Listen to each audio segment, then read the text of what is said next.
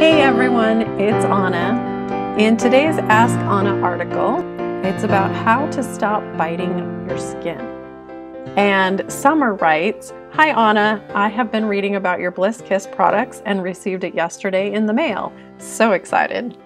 Last night I took photos of my nails with a macro lens and was shocked at how terrible my nails were that close up. I immediately applied the oil, then before bed I applied it again. This morning I woke up and my nails look so much better already. Thank you. Even though I am in the middle of my 3-day Get Naked challenge, I had a couple of questions that I didn't see on your website. One, right now my cuticles are really thick. In the past I would pick, pull, bite them off. What do you recommend while I'm going through this naked phase? I pulled one of them off already and I'm so disappointed with myself. 2, once my cuticles are healed, what is the best method of cuticle care? And 3, I am oiling my nails up to the first knuckle and rubbing the residual into my hands like you asked, but I am also used to using lotion. Can I still use lotion, or will the oil on my fingers help the dryness of my hands?" So I wrote, "Summer, I am so looking forward to seeing your results." So let's take a look at what biting does. What you are biting is actually the proximal fold of the eponychium. The entire planet has been taught incorrectly that it is the cuticle. That band of skin is a required guardian seal that keeps bacteria and germs away from the nail matrix. This is where new nail cells are formed. The body's response to the biting damage is to grow thicker layers of skin so it can protect better. Essentially, your body is trying to turn that skin into calluses to protect from the wear and tear that we can inflict on ourselves with our fingers or our teeth.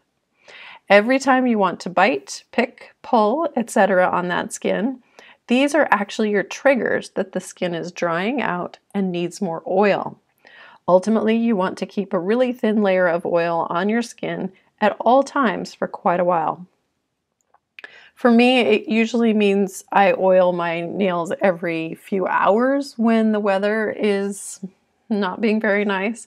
When the weather is more mild, I can oil my nails like 4 times a day, and that's enough. I oil a lot more during the winter and the summer because that skin dries out really easily. I also try very hard not to use harsh soaps to wash my hands. Over time, your body will recover and that band of skin will return to its normal size. You might want to listen to Kimber's story, and she was a serious skin nipper and a nail polish swatch blogger. That is a dangerous and painful combination. Let's take a look at what is actually the cuticle, a transparent layer of skin from the underside of the eponychium that sticks to the nail plate while it is growing. We remove the cuticle before a manicure because polish doesn't stick to skin. The cuticle can only be removed with gentle scraping with a special tool and a cuticle remover to dissolve the skin. Removing the cuticle is critical when you are using regular nail polish. Well, actually, removing the cuticle is very important when applying acrylic or gel nail enhancements also. The product will bond to the nail plate better and will last longer between servicing.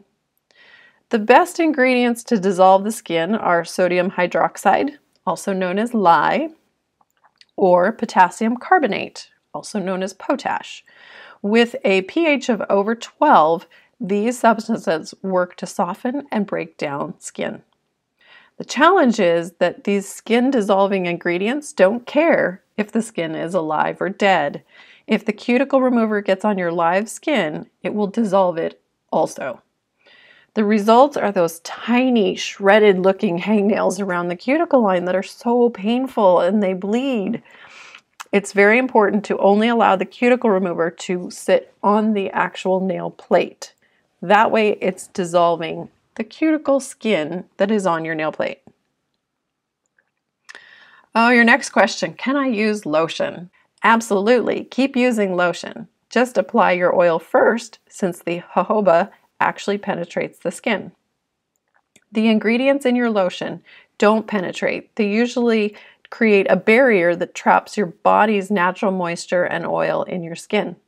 Since the first ingredient is usually water in lotions, this is why they rinse off so easily when you wash your hands. I always look for a lotion or a balm that doesn't contain water. Look for the wonderful oils and butters in the ingredient list. They will keep your skin soft and create a water-resistant barrier for a few hand washings.